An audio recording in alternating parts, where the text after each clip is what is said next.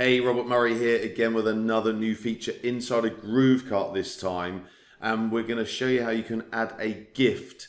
So if I go down here, this is just in a demo store, as you can see. I've set this up and I'll show you this in a moment. I'm going to pick the This Guy Loves Groove backpack, and I'm going to add it to the cart. And what you'll see here is it's added that product there, and you see it's $59.95. But because I've set up a coupon code or a discount code, it's now giving them also a complimentary free product. And when we proceed to the checkout, you'll see that the price is zeroed out, so it's a gift, and the total price is $59.95. And how you do that is you come into your GrooveKart store in products, come into discounts, and you can see this one is the one we just used. I've set up already.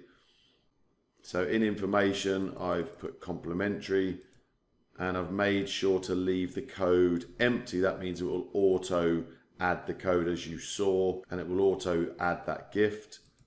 Inside of the conditions, obviously make sure you have your date requirements set up from and to. Minimum amount is 0. I've just put 1,000 available, etc. And then you're clicking on product selection. You're selecting number 1, and then you're choosing the product. So for this product, I chose the This Guy Loves a Groove backpack as my trigger product.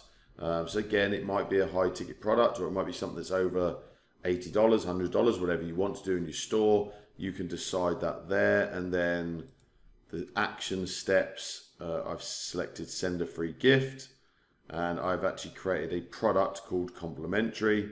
So I've typed in complimentary there. That's found the complimentary product, which is, I think it's an all over backpack. So yeah, you would need to go in and change the name on the product that you want as a complimentary. So I just duplicated it. So you can see here, I had the neck gaiter, whatever that is. I just duplicated that product because I wanted it to be my complimentary one. And then inside of here, I came in and edited, changed the name to complimentary. And also inside of publish here, you'll see that you can have this showing everywhere, search only, Facebook only. So that will give people a direct link, or URL search only. But I have it as everywhere.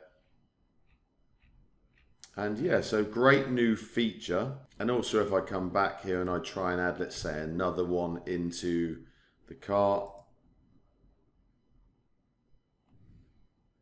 So let's say I want to add 2.